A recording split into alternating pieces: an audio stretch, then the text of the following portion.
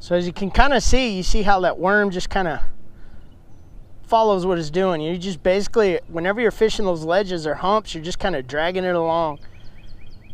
And something about that action brings them in big time. And it just drags it along the bottom. And just let it sit for a little while. That's all you got to do. Not really a whole lot to it.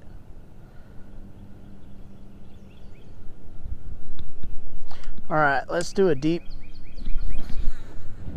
Now look how far you can actually cast that thing.